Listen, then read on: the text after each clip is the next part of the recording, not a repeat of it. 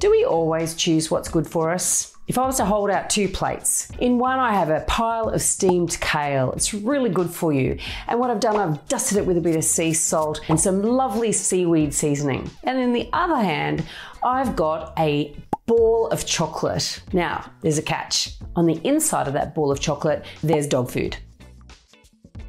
If I held out those 2 plates, which one would you choose? Well, I've got a theory. I think most people will go for the dog food. They go for the chocolate ball because they wouldn't really believe that inside that beautifully looking chocolate is dog food. Let me give you some examples of chocolate covered dog food. You get a real estate agent in to appraise your home. You're thinking of selling. You get 3 agents and you say to them, don't lie to me. Tell me the truth. I really want to know what my property's worth. I won't be flattered. I can take the truth. And so it starts. And you're going to end up with one agent that tells you more than the other 2. And you are going to be drawn to that agent because you're going to want that agent to be telling the truth. You're going to want what that agent is saying to be the truth. That agent says, I believe in your property. It's worth insert dream price any day. And you want to believe them. And the agent that took you at your word when you said you didn't want to be flattered, they're the ones saying, please, please don't take the chocolate covered dog food, please. You want the truth? You can't handle the truth. The honest agent, they're driving a Camry. And the one who told you what you said you didn't want to hear, but you really did want to hear, they're driving the Maserati.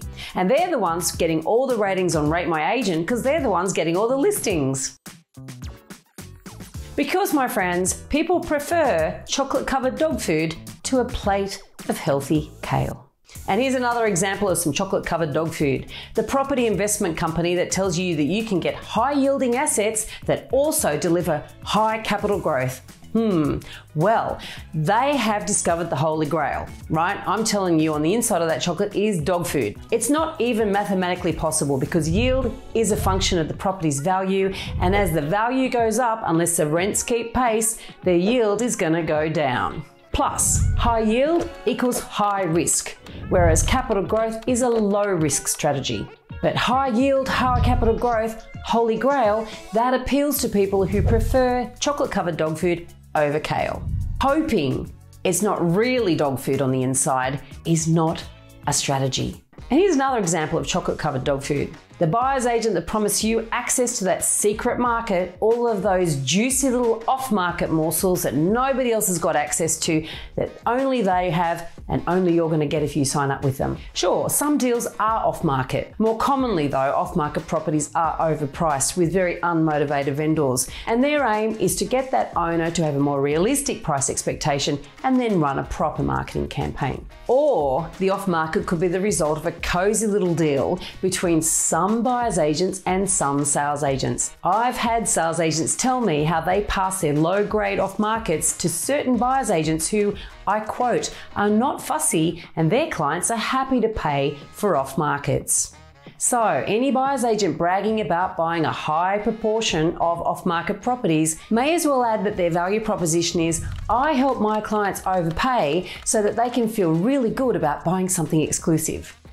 Short-termism is on the rise. Everywhere you look, somebody's looking for a quick buck or a shortcut to something that has traditionally taken a long time to achieve.